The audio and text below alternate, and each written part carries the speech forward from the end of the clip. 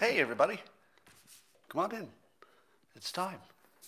Time for Coffee with Scott Adams. Best part of the day. Oh, yeah. Every single time it's the best part of the day, especially when you're prepared. What do you need? A cup or mug or glass, a tankard, chalice or stein, a canteen, jug or flask, a vessel of any kind. Fill it with your favorite liquid. Allow me to put my microphone on. And join me now for the unparalleled pleasure of the dopamine hit of the day, the thing that makes everything better. It's called the, what is it? Simultaneous sip. That's right. Go.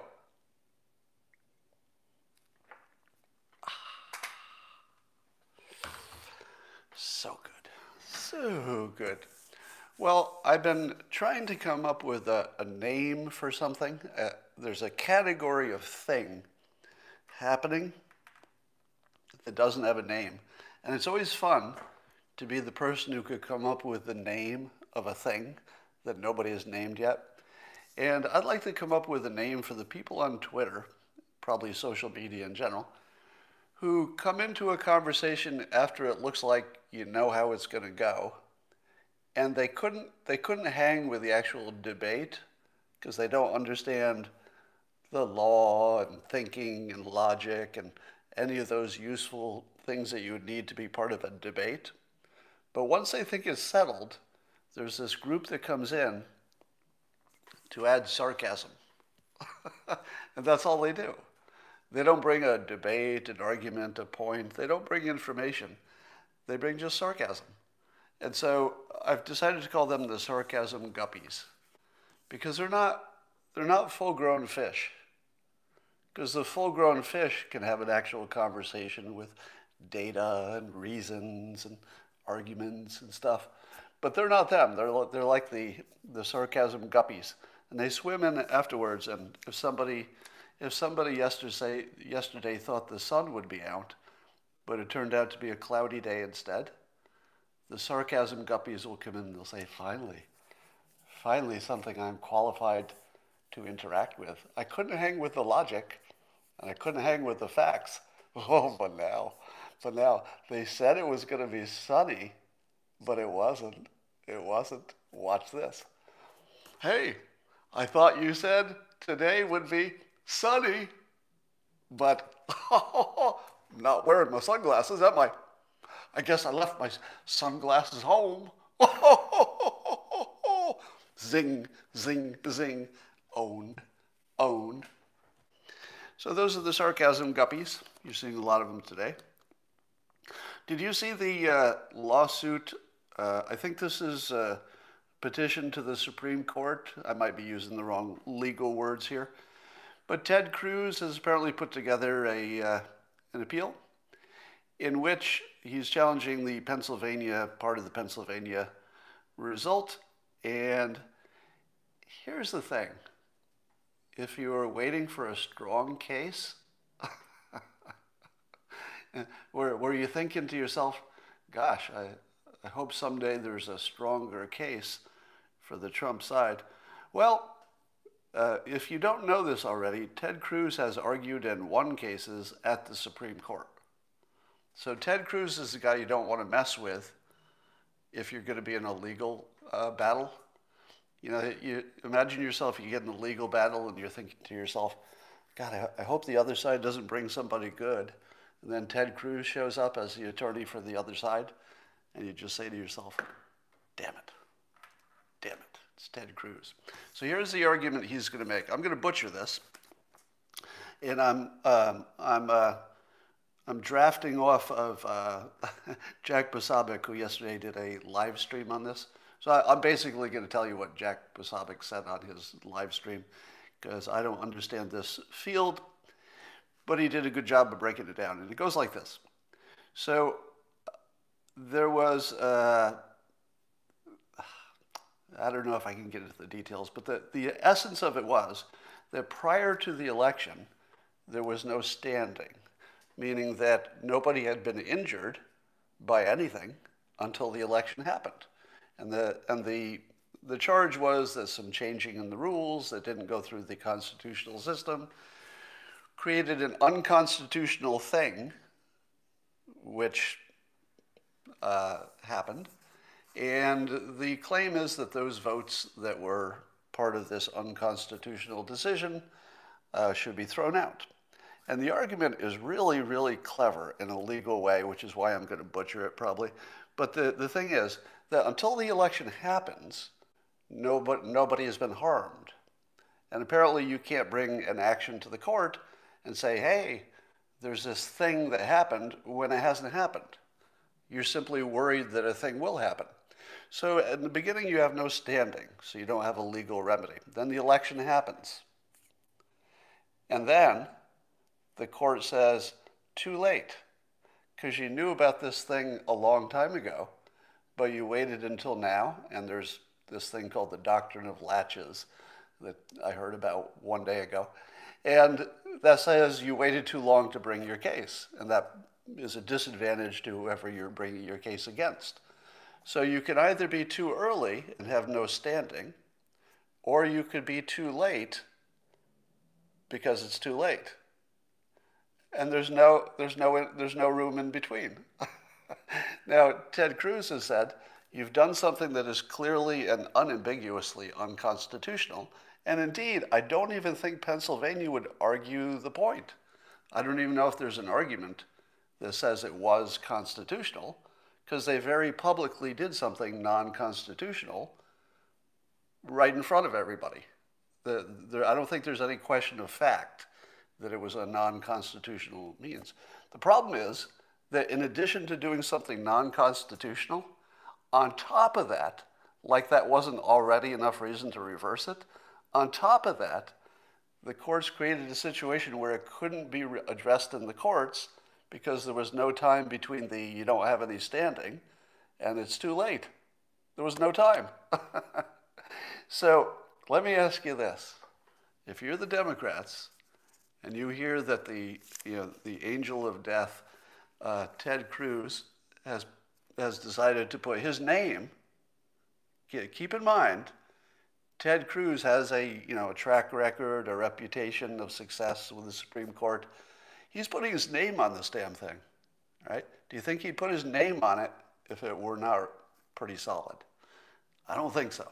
Now, I'm no expert on law, and when you hear about stuff like the doctrine of latches, and you say to yourself, oh, I thought I kind of understood things until I heard that, and I don't know what the hell that's all about. So I don't like to think that I know too much about what will happen in a court case, but as a layperson, if you tell me this story, the way that Ted Cruz has laid it out, you tell me that Ted Cruz put his name on it, he put his name on it, I'd be a little bit worried about that if I were a Democrat. So, what do you think are the odds that at least Pennsylvania will be reversed? If you had to bet, now some of you haven't seen the legal documents, the claims, but if you had to bet, what are the odds that just that one state, we'll just talk about that in isolation, what are the odds that that would be reversed based on this? Pretty good, right? Pretty good. I think it's closer to 100% than zero, but beyond that, I would just be flailing. So I'll have to see what the counter arguments are. It's always easy to be seduced by the initial argument because lawyers are good at making the initial argument, no matter what it is, sound pretty good. You have to wait for the other side or you don't know anything. All right. Let's talk about how the Democrats may have allegedly not proven in any court of law, pulled off the perfect alleged crime. And it goes like this. And I got to tell you, if it sounds like I'm a little bit excited by this, you're right. I absolutely love seeing a new business model. I'm sort of a business model geek, but I would include a perfect crime. If somebody pulls off a perfect crime, I don't like it, especially if I'm a victim of the crime, but I'm still impressed by a really good crime, all right? So similar to the way that I could be totally amused and entertained by President Trump's, aggressive personality toward his critics, I can simply appreciate things without losing sight of the fact that there's a downside to a lot of things. All right. So here's the perfect crime as I see it. Alleged. Did you hear me say alleged? All right. So these circles represent the alleged instances of fraud in all the many places in the many different precincts and counting areas. Now let's just limit these to the swing state cities, the ones that are under question. And let's say hypothetically, so this is not a claim of fact, this is a hypothetical, but it's looking like it's shaping up this way. Hypothetically, suppose that these black circles represented real fraud, but they are all cleverly sized such that if somebody discovered one of these, what would the court say? The court would say, yeah, it does look like that happened, but it's so small compared to the whole election, it's not going to reverse it. So there's no point in even hearing it, because even if it's true, what's the difference? Now, there might be a separate criminal case if there's a person who did something bad, but in terms of reversing the election, the court is going to say, yeah, you've got a pretty strong case, but we don't care, because it's not big enough to reverse the election, which is the whole point. So they packetized their crime so that if you found that somebody brought in, I'll just use some hypothetical examples. So these are not Scott claiming facts. This is just an example. So suppose one of these was somebody brought in a truck full of fake ballots, and there were 20,000 of them.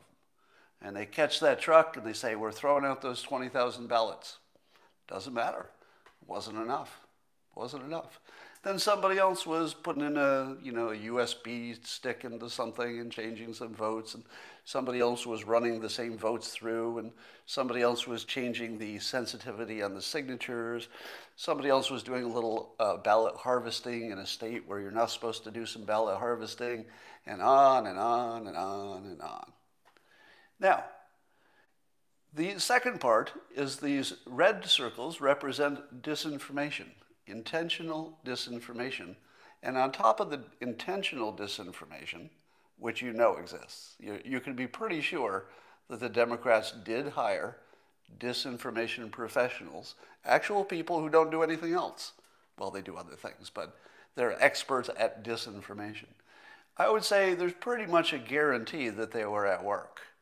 And they seeded this with a bunch of fake stuff so that if the news found one of these fakes, and then 2 of these fakes, and then 3 of these fakes, and then 4 of these fakes, and then 25 of them, what is the public going to think?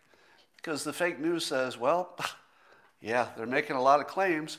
Fake claim, fake claim, fake claim. You lost in court, you lost in court, you lost in court, you lost in court, you lost in court.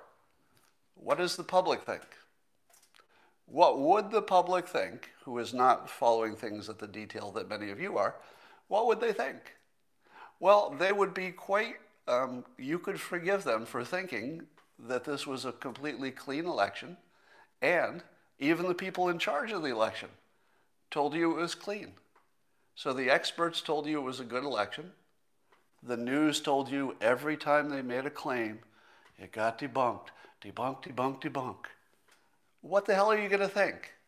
You're going to think the election was clean, the loser's a sore loser who's complaining, all right? But on top of this, you've got this excellent timing situation that I alluded to, that before the alleged improprieties happen, it's too soon to have a problem with it, because there's no standing in court because nobody's injured yet. And then after it's done, the timer starts, because the Constitution requires you to certify and move to each step and to be done with it in a specific time. How much time did, let's say, Durham take for his investigation? Well, he's not done yet.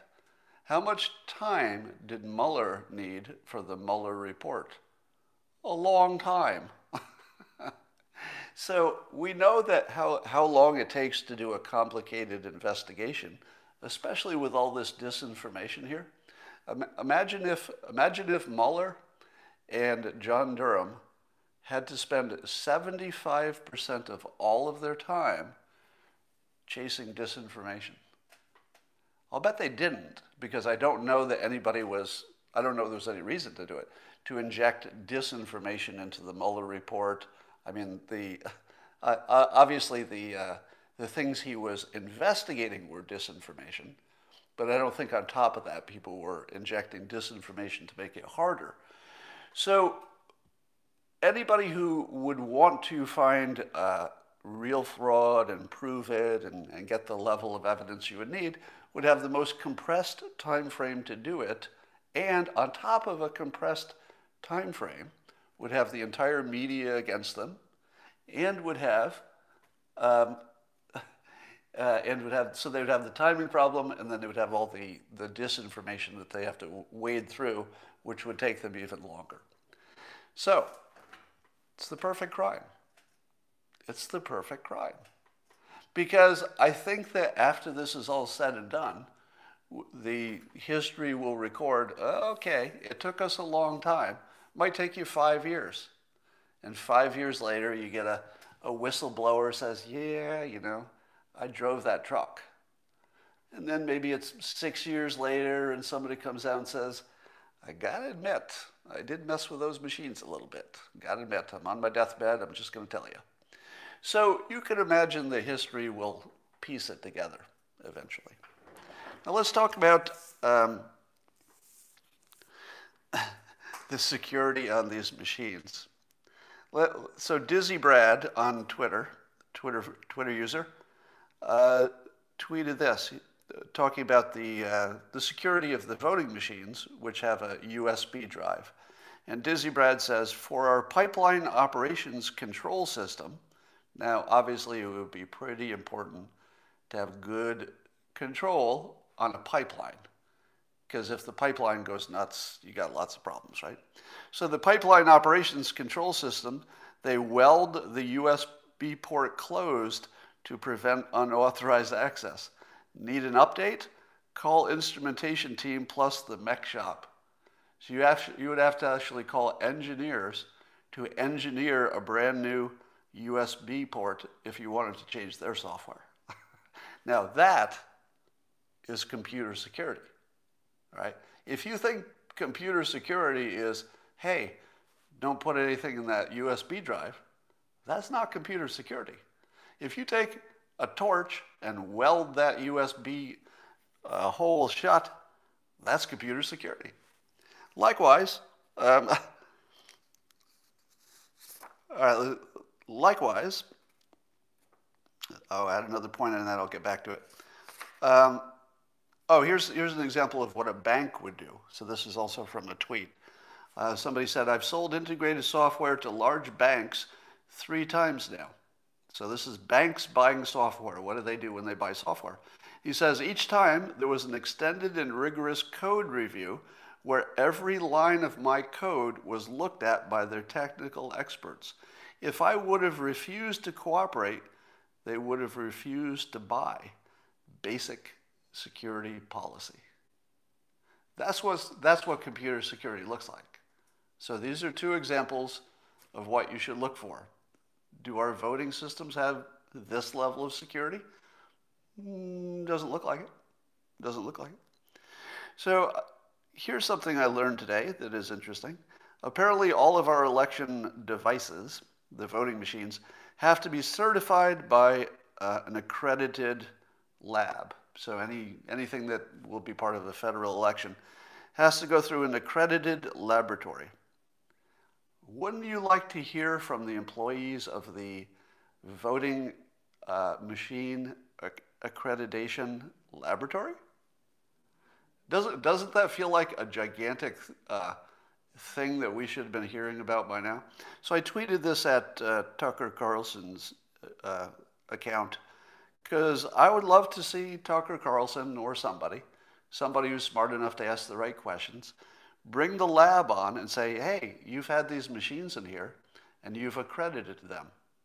What are your standards for accreditation? Is it just that you looked at it and you ran some tests and it worked on the one machine you had access to? Or do you check every machine? Or do you check and determine that if the one of them is fine, that there's no way that the other ones could have been altered because the one you checked was okay? What does it mean to, what kind of standard do they use? Wouldn't you like to know that? Now, I'm not sure that Tucker Carlson would be the right personality to ask these questions, because ideally you'd want somebody who knew computer security and technology to ask those questions. I don't know who would be the best person. In the comments, yeah, somebody says no on Tucker because you don't trust him because he's being too honest. The reason you're mad at Tucker is because he's being honest with you. All right? I can find reasons to disagree with Tucker on various things, but if you're mad at him for being honest with you, that the evidence has not yet been proven in a way that he, as a legitimate voice on television talking about the news, could repeat without being embarrassed, don't be mad at Tucker for being honest, because that's all that's happening. That is all that's happening. Show me one thing that Tucker has said that's not true. All right? If you can do that, then I will have some sympathy for your argument that something happened to Tucker and he's gone bad. But if you can't show me one thing he said on this election question that isn't true, I'd like to see it. Maybe you can make your case, but I kind of doubt it. So give me some suggestions of who would be the best person to interview a technical expert from a voting machine accreditation lab. I mean, I could do it. I could ask 80% of the right questions probably, but I feel like we could come up with somebody a lot better than me. Tim Pool, I don't know what his technology background is. Dr. Shiva might be too smart. There's sort of a middle ground here, because if you've got a technical expert and then the person asking the question knows even more than the technical expert, you may have confusion on confusion. So you need somebody who's capable of asking the right question. And there aren't too many people who are in the news business who are also capable of doing that, right? Somebody suggested John McAfee, but he's dying in a Spanish jail. If there were a way to get John McAfee out of his Spanish jail to do this interview, he would be, in fact, the perfect person. I hear you say, I'm seeing Robert Barnes and Matt Brainerd being suggested, but we're looking for technical experts, not legal and/or data analysis experts. Peter Thiel, well, I'm looking for somebody who's actually a news person, would be ideal.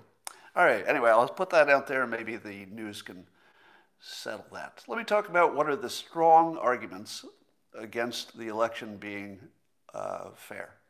So strong argument number one is the Pennsylvania case. Now, that's not an allegation of fraud per se, because everything that Pennsylvania did was public. It's a weird kind of fraud because they did it right in front of you. Here's our Constitution, and now watch us ignore it and just make up some laws. So would you call that fraud? If the government just says, hey guys, we have a bunch of laws, just want to let you know, we're going to be ignoring the laws. We think it's good for you. We have an argument. There's a reason we're doing it, but we're doing it right in front of you. And we think we're doing what's right. In other words, they were allowing a kind of mail-in ballot that the Constitution did not allow, but they thought that mail-in ballots would be good. So they did it right in front of the public. Does that make it a fraud? Technically, I'd say no. I don't know. The sort of a legal question, right? I don't want to just use the word, and make an argument just based on a word. But if you do it right in front of people and you tell people while you're doing it What's that called? I mean, it might be unconstitutional, but is it a crime? If your stated intention is to do what's good for your people, and I'm sure that they said it in those terms, right? That was the whole point. Hey, our people want to vote mail-in ballots. There's a coronavirus. Why wouldn't we want to give this to our public? You know, it's an emergency situation, so we're gonna cut some corners on the whole legal thing, but we're doing it for the benefit of the people. Why is that? Is it a crime? I actually don't know, because it's not a fraud because there's nothing hidden. It's not a fraud if nothing's hidden, right? And it's not exactly a crime, it's just unconstitutional for a good purpose. I think the Supreme Court still has to rule in favor of Ted Cruz's claims, because I don't think the Constitution can say, I don't think there's a case where the Supreme Court wants to start a precedent that if you think the Constitution isn't what you want, you can ignore it. Because that's what happened, right? Pennsylvania saying, all right, with all good intentions, we think our state constitution is flawed for this situation. So we're just going to ignore it. I don't know that the Supreme Court can ever let that stand. But I will warn you that the Supreme Court, and I think Alan Dershowitz told somebody recently, I heard anyway, third hand, that he agrees with the general notion that the Supreme Court will favor stability of the country over maybe the technicalities of the law and the Constitution. So there's a very real possibility that the Supreme Court will say, yeah, you made your case, but that's worse than if you hadn't. So we're going to just sort of act like you didn't and deny it. So that's a possibility. All right, so the Pennsylvania case, I think, is strong argument number one. Strong argument number two, I would need a fact check on this, but the news has made this claim that the Dominion software people have denied an audit of their system because of proprietary information. Now, the first thing you have to say to yourself is that true? Did they really just say, no, you can't look at our software? Because it's the sort of thing where you look into it and there's probably a little nuance there. So it might be something along the lines of they're just using that as a stalling motion, or I don't know. So there's probably more to the story. But here's my claim. If we can't audit our nation's vote counting software because the company claims it's proprietary information, I'm totally cool with that. Because I think you can have proprietary information. If there's an entity that wants to claim their technology is proprietary, I think they have every right, short of a court case, I suppose. But they would have a right to keep that secret, wouldn't you say? Don't you think the people who that make voting machines have every right to keep their technology proprietary? I think they do. You're saying no, but they have that right. Oh, I left down a part. I'm not done with my point. They have the right to not let us look at their machines. We have the right to throw out the election because they wouldn't look at our machines. So their right, I'm okay with. I feel like they can keep that right to not let us look at their proprietary information. But they don't have any control over our rights. Our right is that we can throw out their shit, all of it. And I would say that one fact should throw out all of the votes from the voting machines. If I were, benevolent Supreme Court ruler of the universe, I don't think you need to know anything else. I think you just have to know that the system that counted our votes, we can't look at. That's the end of the story. Let me present my entire case to the Supreme Court. Supreme Court, there's a voting system that we used in a lot of swing places, and they have proprietary software and we're not allowed to look at it. So we should throw out all those votes. What's the Supreme Court say? But Scott, that would be bad, because if we disenfranchise people, that would be bad for the system. Well, they might vote against me because they want to protect the system. But do you think they would disagree with this point, that you don't really know who won so long as you can't look at the code, right? You wouldn't know who won. We wouldn't be able to certify an election, meaning the elected officials who have to certify an election. They can't really certify an election if they can't look at the most basic information that would tell them an election happened. I would argue that because we can't audit the software, if it turns out that this is true, that we can't audit it, we don't know if an election actually happened. Not only can we not certify that the election was fair, we actually can't certify that it occurred, right? Because an election would be people vote, those votes are counted, and then something happens because of the vote. We don't have evidence that is solid evidence that actually happened. We have evidence that people pushed buttons on machines, and we have evidence that we have a president-elect. What we don't have is all that stuff in between, which is called the voting process. It just doesn't exist. So if I'm the Supreme Court, I say, are you telling me you had a vote and you can't prove that you even had the vote? I would think that the minimum requirement to say a vote occurred is that you can tell, right? That you can identify it. You can detect it. It's not detectable. You can't find the vote because you can't look at the software. So there's this whole black hole. You know your votes went into the black hole, but you don't know what happened after that. So can you certify that a vote happened when you can't tell? That's a pretty strong argument, isn't it?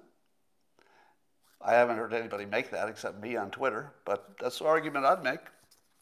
All right, so now you've got the Pennsylvania argument, looks pretty strong. You've got that argument that looks pretty strong, that you can't audit it, you can't confirm it. And I had one other argument. The organized bullying. If you heard any of the witnesses in Michigan and I think Pennsylvania too, but the Michigan one was especially strong. And the one you have to, if you want to go look at it on YouTube and see what I'm talking about, there was a blonde woman in Michigan. I'm going to call her a super Karen in a complimentary way.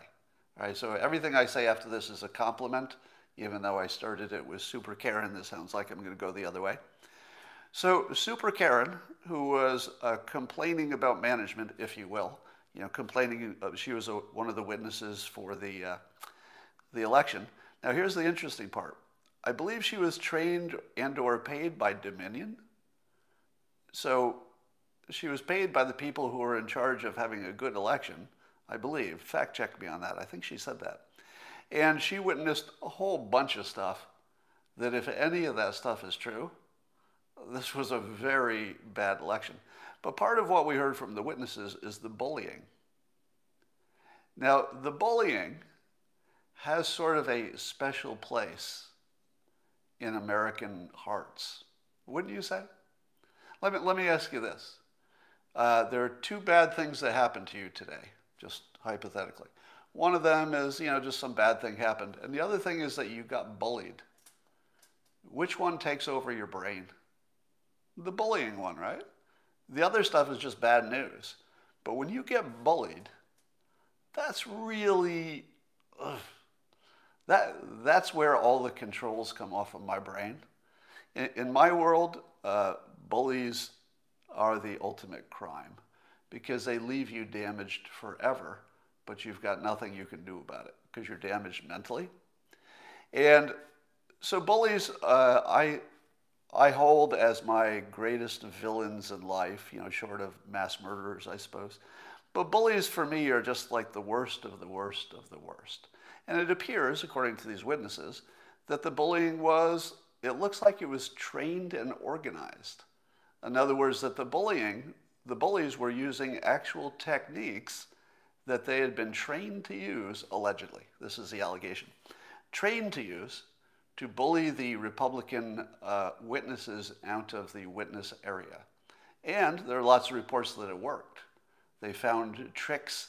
One of them was, hey, why don't you go get a snack? And then they lock the door and don't let them back in. One of them was complaining that somebody was playing with their mask too much, and so it was not healthy that they're in the same room. So it looks like they had a sort of a list of things. Okay, if this doesn't work, try this. If this doesn't work, try this. But the bullying included, physical intimidation, and it included, words about your mother, sexual insults. I mean, really bad, bad stuff. So here's my take. If it can be demonstrated that the bullying was widespread in the key swing cities only, if it can be demonstrated, and clearly there are multiple witnesses to it, I would say that any voting precinct in which they were counting votes under the pressure of bullying, they should all be thrown out. Now, this is my strongest point, not legally, so I don't know, the odds of getting any legal action for this are probably low, but in terms of just, a person on this world, a citizen, a patriot, somebody who just wants to get a good result. So let's not talk about the legality of it per se. If you put me on the Supreme Court and you parade several witnesses in front of me who are credible, and you tell me that those witnesses were physically intimidated during the process of an American election, I throw out every one of those fucking votes. Every one. Because you know what my tolerance for bullies is? Fucking zero. Not 1%, not a little bit's okay. Fucking zero. Now, the big argument against picking out any one of these little bubbles and saying, hey, this little bubble looks like fraud, but it's too small. I kind of agree with the court system not throwing the country into a civil war if they can avoid it. And that might mean shading their opinions a little bit to ignore the technicalities of the law, to just keep society together. Let me tell you where my limit is. I'm very much about agreeing that the Supreme Court especially, if their intention is to keep society together, I'm kind of okay with that, even if the case doesn't go my way. But here's my exception. Bullying. Bullying's my exception. If you give me a choice of accepting that this election had bullying, and the bullying worked, and I have to live with that to avoid a civil war, fuck you, civil war. Civil war first, bullying is after that in terms of my preferences. No, if you want a civil war with actual violence, allow bullying to continue and prove it's true, and then allow it to continue. If you allow this bullying to go untreated and uncured, it has to happen next time. There isn't any chance it won't happen next time, and nobody thinks otherwise. There's nobody in the world who would believe that the bullying happened and worked who wouldn't also believe it'll happen next time. That is worse than a civil war. It's worse. Suppose you said, Scott, a civil war, 1 million people are going to get killed. Let's do it. You can't have a system that allows bullying as the main process of how elections happen. The reason we fought a revolution is because we had that kind of a system, right? The bullies in England were bullying the people in America, and the people in America said, I would rather have a civil war than to be treated this way. Because if you think about it, the entire Civil War was about how they were being treated. It wasn't even about, it wasn't somebody trying to build an empire. It wasn't religious based exactly. It was people who didn't like bullies. We are an entire country built on don't fucking bully us. We will leave your goddamn, I'm sorry, I know you don't like when I swear that way. We will leave your entire continent. We will get on a little boat and go across the whole frickin' ocean into uncharted territories to get away from people telling us how to live our lives. No bullies. Bullies are the limit. No bullies in our system. So, if this gets to the Supreme Court and bullying can be demonstrated as not only something that happened in one of these key places, but it looked kind of similar in other places, that would establish at least the suggestion that it was organized. Now imagine if you take these allegations that are in individual places and you can establish that they used similar techniques or worse. You can actually find the flow of communications in which they were trained to do it. You're the Supreme Court, hypothetically, and you've seen witnesses and you are convinced that systemic bullying was a planned operation. What do you do with those votes? Well, if you're the Supreme Court and you learn that the voting outcome is tainted by bullying, even if you don't know how much it changed the votes, if you don't throw out all of those votes, you're not doing your job, because that is far more important, even at the risk of civil war, even at the risk of civil war, real civil war. It's more important. Bullying cannot survive. If you have to die to get rid of bullying, do it, because you're not going to live under bullies. That's the limit. There's no negotiating. There's no compromise. There's no, let's put up with it a little bit.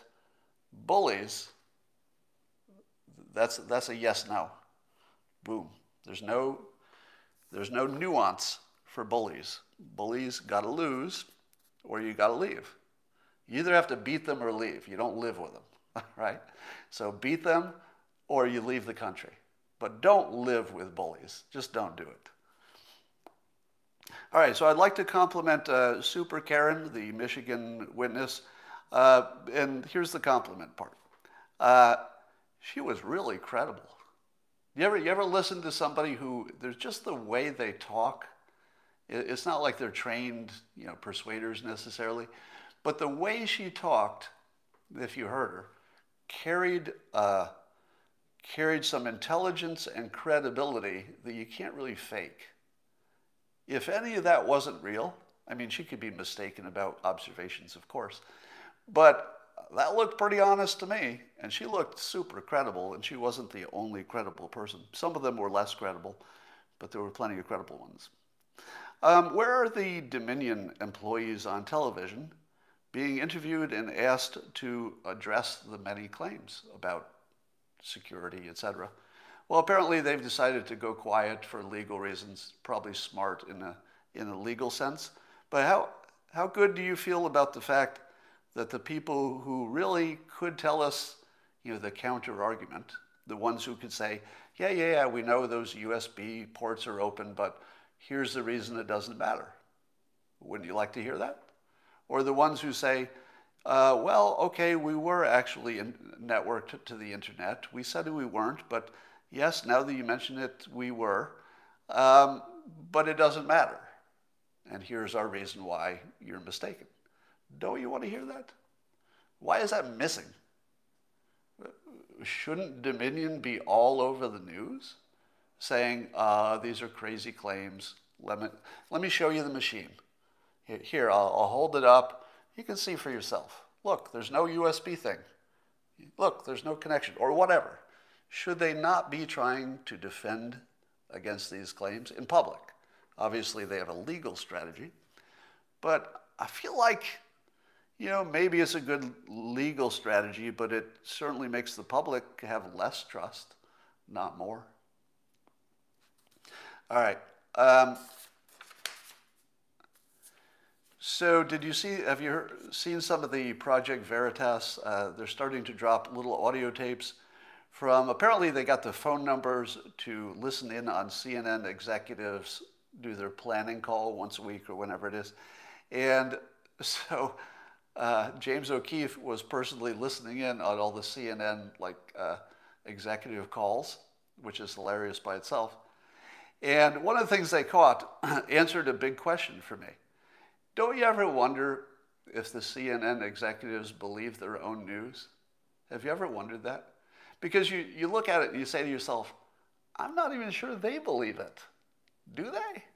Are they telling you something they want you to believe, but privately they don't believe it? Because that was always a mystery to me. You know, how much did they really believe? And on the call, you hear one of their executives saying that that Fox has a white supremacy hour that is the Tucker Carlson show, and that it is, quote, naked racism. Now, given that this was a phone call among people who knew each other and was not meant to be public, I take this as confirmation that they believe their own fake news. And I'm thinking, I don't know if that's good or bad. Like, on one hand, I guess I'm happy that they're not intentionally telling us one level of news while at the same time thinking it's not true. But maybe it's just as bad that they believe it. Because you can't spend too much time watching Tucker Carlson without hearing him say over and over again that race should never be part of any of our process or our country or our decisions. Tucker Carlson, objectively speaking, is the most anti-racist person on television. Because most people only go halfway. They say, we don't want to be racist against this group of people. Tucker Carlson completes the picture and says, I don't believe the Constitution, I'm paraphrasing, of course. I don't believe the Constitution says that only some people, are special. I believe the Constitution says very much the opposite, that, the freedom from racism should apply to all people, not to some. So he is indeed the least, in terms of what he says on television, the most anti-racist person on television, period. There's nobody even close. Name anybody who is willing to call out racism on both sides. Just him. He's the only one. Everybody else just picks a side. So they actually believe they're fake news. It was kind of interesting to know that.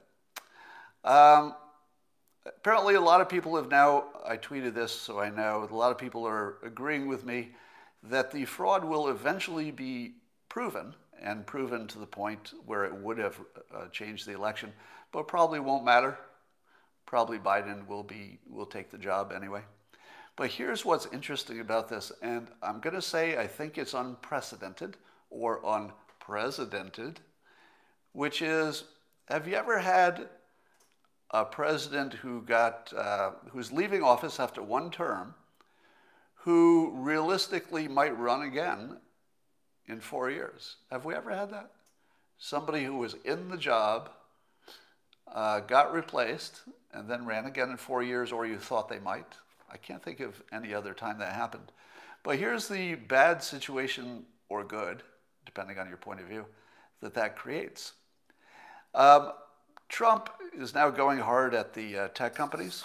So he's saying he's going to veto some, I don't know, defense bill or something, national defense authorization bill, that unless they put into it getting rid of the Section 230 protections for the social media companies, which would make them subject to being sued for doing bad things. Now, Trump, it looks like he's going to lay waste to all of his enemies who would be enemies when he runs again in 4 years. This is a really kind of a dicey situation, isn't it? Now, I'm clearly, pro-Trump, but even I am uncomfortable having a sitting president who's going to mow the lawn before he leaves. And the lawn is going to be everybody who is on the other side and might give him problems in 4 years. So the lawn includes the social media companies. It looks like he's trying to take them out before he leaves office. Now, I believe his case is solid. In other words, I don't think he's just flailing around at his enemies. The Section 230 thing is widely widely popular by lots of smart people who say we just need to do this change.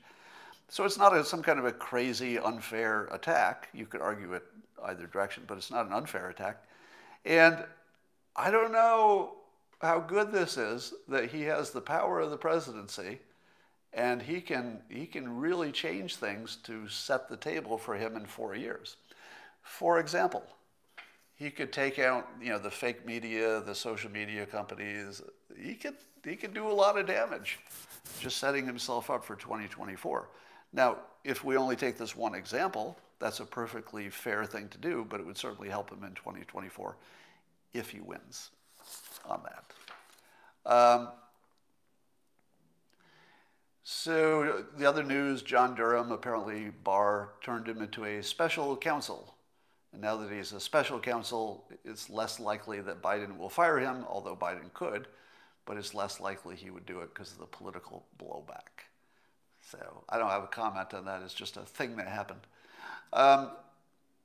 Here's a disturbing theory that I saw recently. It was Ray Dalio, I think, was saying this, that civilizations follow or at least world powers, follow a predictive cycle of growth and then decline. And I'm going to summarize it so it's a little less accurate, but so you have a society, let's say America, that becomes prosperous, but the prosperity turns into inequality, and that turns into calls for solving the inequality, which turns into debt, because you got to print money to give everybody enough money. You're printing money, you're creating debt, and then basically you have civil war and decline. So that's the cycle: prosperity, inequality, printing money, debt, civil war, decline.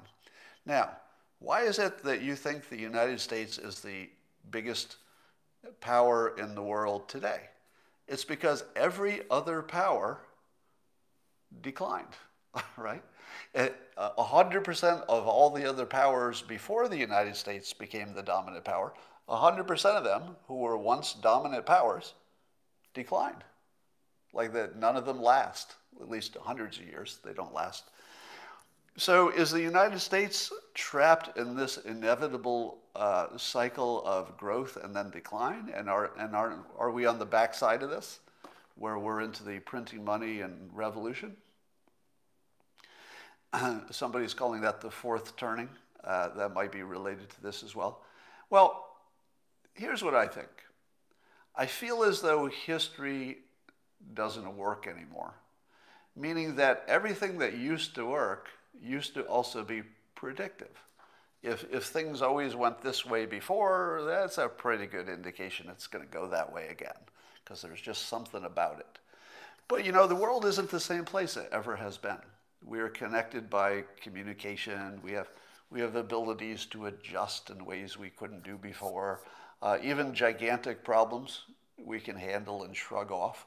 If you were a major power in the past and you had a gigantic problem, probably took you out. But today, a major power can have a gigantic problem and just handle it. So I just don't know that the cycles that made complete sense in a pre-internet world still make sense. For example, let's say economic upheavals that just destroy your economy. In the old days, we didn't have good communication, and we didn't have good economists, and we didn't have good data. We didn't have all of the mechanisms we've developed to address those shocks. So the shock could just take out your civilization. But today, same shock, I think we would just get our experts together and we just sort of work it out. So I would present to you that probably the most famous last words of everybody who thought they were smart but they weren't is that it's different this time. How many times have people been wrong saying, well, it's different this time? So that's sort of the biggest trap you have to watch out for. But I do think that a world with internet is not the same as the world pre-internet. And when you take those pre-internet patterns and imagine they will repeat post-internet, I think that has to be tested. Has to be tested. So I don't think we're in decline. I think we're probably closer to the golden age than decline. And that's my show for today. I hope you enjoyed it. And I will remind you again that if you'd like to see my extra stuff, I'm going to start putting more things in December on the Locals platform, locals.com, subscription platform where I put my life advice lessons, micro lessons, little 2-minute lessons, and other content. That's not the only thing on how to live your life better. So that's on Locals, and I will see you again tomorrow, right back here. All right, you YouTubers, you know I'm going to hang around after I turn off Periscope. Oh, good. Somebody there saying you love Locals. Yeah, one of the things I didn't see coming about Locals is that it attracted people who think like me, which is sort of why they wanted to be part of that community in the first place. And so a lot of the content that the other people who are part of the community are bringing is really good stuff. And I don't have all the trolls over there. Trump martial law, no, I don't think there will be any Trump martial law. Odds of a revote, close to 0. Somebody saying something anti-Semitic. Is the Supreme Court hostage to the threat of riots? Yes. Yes, and they should be. I don't think you want that to be different, necessarily. I think they do need to look at the big picture, and you'd kind of want them to. How does the bully issue get resolved? I don't know. I feel as though the Supreme Court might be able to do something with it, but I don't know how you turn it into a Supreme Court case. You know, because bullying isn't exactly a crime, right? Or maybe it is. Maybe it's assault. I don't know. Is this the best time to be a political pundit? Absolutely. The time of Trump is the best time to be a political pundit just because all the energy is there. But the number of people like me who have gone into this realm of podcasting is really interesting. And I would argue that the balance of power is changing because of it. You know, the people who used to be the gatekeepers of truth were, you know, the news and your politicians and stuff. But I would say the gatekeepers of truth, that's migrating over to the podcasters. And the reason is that the podcasters typically, not all of them, but typically have more independence. And so the podcasters can say whatever they think is true, and that's their business model. If you are a TV news company, what can you say about pharmaceutical companies when they are your entire support? I mean, basically, most of the news networks are beholden to pharmaceutical companies because that's their advertisers. I don't have that problem. Who am I beholden to? Anybody? I can't think of anybody. So if you were to look at the podcasters, you know, the political pundits who are growing up in this new medium, you've got the ones who take advertising as their business model. Joe Rogan would be an example of that. Now, do you think that Joe Rogan has complete freedom in a way maybe he did in the beginning? I would say no. I don't know that it makes his product any worse. Probably doesn't, because he has more freedom than 99% of the world to say what he wants. He's built a brand around that, so he can get away with stuff you can't get away with, such as smoking a joint on TV. He can do that. I can do that when I was on his show. But not many people are in that position where it wouldn't hurt them to do that. But I would argue that anybody who's taking advertisement has a little less free speech, not in a technical sense, but certainly in a practical sense, because you just have this bias that says, I don't want to say something that costs me all my advertisers, reasonably, right? Now, how often would Joe Rogan even want to say anything that was so bad he would lose his advertisers? Probably not often.